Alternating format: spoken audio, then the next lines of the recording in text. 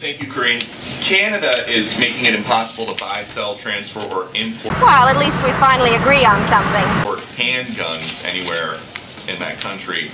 Would President Biden ever consider a similar restriction on handguns here? I don't understand the words you just said. So, we'll leave it up to other countries to set their policy on gun ownership.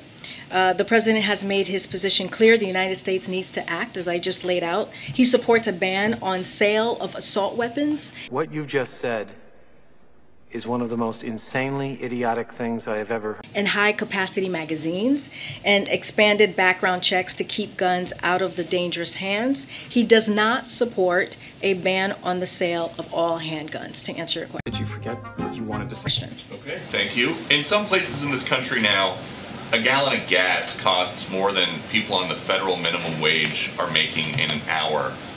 What does the White House want these people to do? Just What are you saying? stop driving to work? Look, the president understands what it feels like. I'm repeating myself. Deese just spoke about this. Brian Deese was just here and talked about how he understands what it means for people who are sitting at No. That is just cheap their kitchen table and see gas prices go up. He understands that feeling personally. Or seeing prices of What an idiot! groceries go up in the grocery store. This is something that he is inherently aware of, and he's doing everything that he can. As Brian Deese was just here, his